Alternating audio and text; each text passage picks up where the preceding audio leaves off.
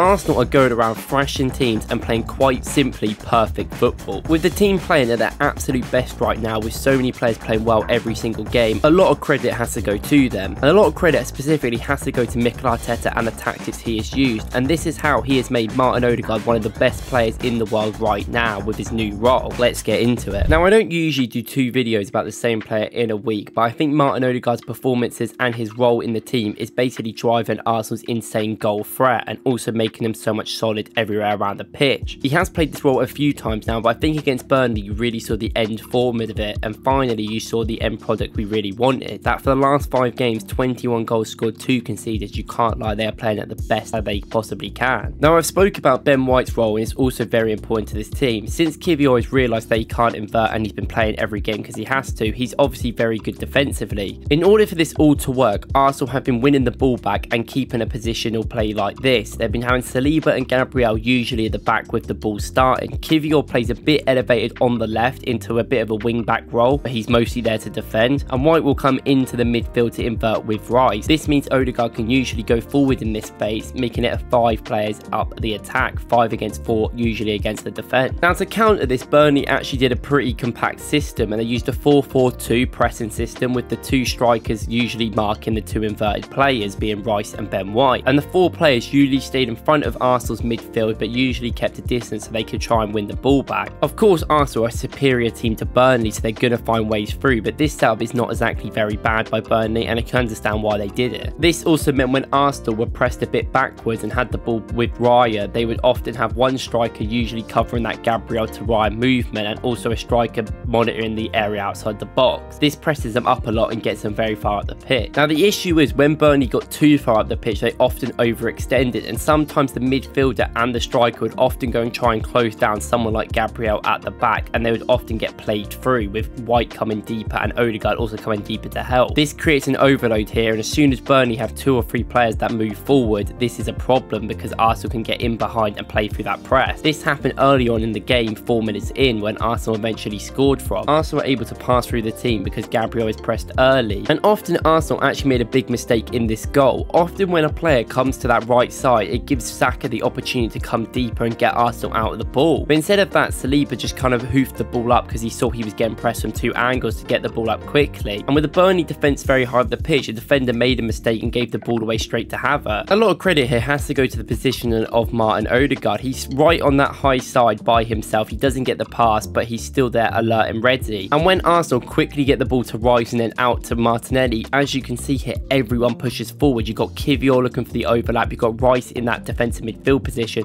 where you've also got Havertz, Trossard, Ødegaard and Saka all in that right side pressing together. Brilliant awareness by Ødegaard to be able to run up the pitch so quickly, and also with Havertz and Trossard doing it as well. The players in the midfield transition seamlessly into the attack, and you can see the space that Saka has got in a 5v4 situation here, potentially a 6v4 with Kiwior coming up. And obviously with so many players eventually getting back for Burnley, they try and cover the box, and it comes out to Ødegaard, who does a brilliant finish into the bottom corner. And this is something Martin Ødegaard is so good at. This is the O-range. He's so good within that little circle at scoring at all times, and he's got a perfect volley putting it crisply into the corner. And this system and his movement really helps that. He's the last person usually to come and help the press because he's helping the defense. This allows him to return and come to the edge of the box late and get shots in like this in. Now, while everything there is something we're very accustomed to with Ødegaard, this new role has adapted because it also makes him a viable option around the pitch. There was many points in the game where Arsenal often had their furthest players forward as actually being their 2 wingers, finally pushing them up the pitch. Havertz and Trossard came into midfield to create a 2 pivot there to create that box midfield. Obviously with Ødegaard and Rice creating the 0-1 in defence. I've said it before and I'll say it again, Ødegaard and Ben White's communication has to be key, and their positioning has to be really reliant on the other person. Because Ødegaard creates this box midfield as the second midfielder and defence there, Ben White does no longer need to invert. This actually allows Ben White to become the overlap and be the 5th option on the Arsenal attack because they like having 5 going forward. This makes him sure that he pushes high and wide and will often occupy the right wing with Saka coming a little bit inside the pocket. And now because it takes Ben White sometimes to create this 5, often he's not really the same option and doesn't really get Arsenal up the pitch. So this is usually exclusively used when Arsenal doing a transitional based movement, when they're trying to get Ødegaard to come deeper to push the ball up and they've just won the ball back in certain positions with maybe Ødegaard being a bit deeper. This is Ben White's cue to go up in that right side. If Arsenal have sustained possession like what they usually want and pass it around a bit and slowly work their way up the pitch, you'd often rather rather see Ben White invert into that position.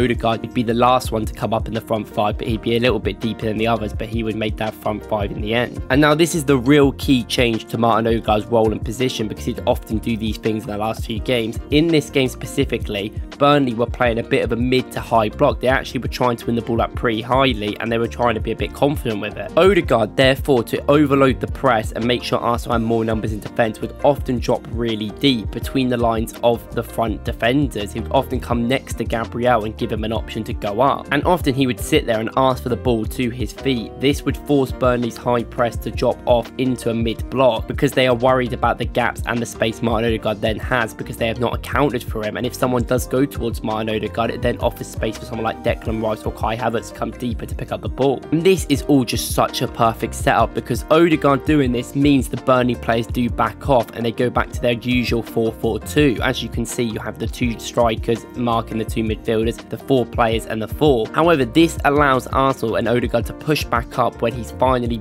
pressed Burnley back, to actually get Arsenal into their attacking system, the 3-2-5 which they want. This means as well Saliba, often on that right side, has a quite easy pass to Saka in the open, because there's a 5v4 in defence, and with the midfield being very narrow, it often means they can't get to the ball in time, and Arsenal then therefore can create more attack. And the reason why this all works, the whole system works, everything is working right now, is down to Martin Ødegaard. That guy in the midfield is so key for this team, because he's not only a Mikel Arteta on the pitch, he is like a Pep Guardiola. His tactical knowledge is insane. In order for Arsenal to get into their attacking process and get into their 3-2-5, when he moves up, he often directs Ben White to go in the middle. There was many points in the game where he's pointing, going, Ben White, go and cover that area. There's also many points where he takes it upon himself to come back to get the ball and then to press and leave Burnley to make them go deeper and deeper. He often tells players to wait and wait for him so he can come up and help them, and he is such a great player at doing this. And he's not the only one. Even when Ødegaard drops deep, Trossard will often vacate the area Ødegaard is left, creating five to go up front still and making Trossard a little bit deeper so he can usually play the ball through for the other players. We saw this a lot actually in the game, where Trossard would come deep and try and do a through ball for Havertz, and Ødegaard obviously did as well. And you can tell Arteta trusts him so much, because when even Arsenal don't have the ball, Ødegaard's the guy that's actually in the starting press with Trossard. He's the guy that has to go and create it and start the press to go to the players, usually demanding other players to go to other players and keep your man-to-man system. He often marks one player but also shadow marks another, keeping in close range. He is very good at all these roles. This knowledge, leadership and ability is making Arsenal an unpredictable team. They can play so many different systems now in so many different games, and Ødegaard is truly the person that makes everything tick and everything work. Right now, I would say he is performing like one of the best players in the world, and the tactical prowess from him and Arteta has made it so. Martin Ødegaard is so good right now. Thank you guys for watching. Let me know if you enjoyed this video. If you liked this video, I recommend go and watch my video yesterday where I did a review of the game, or go and watch the video I'm going to do after this in a few hours. I appreciate you guys as always. Thank you guys for watching. Let me know what you think, and I'll see you in the next one.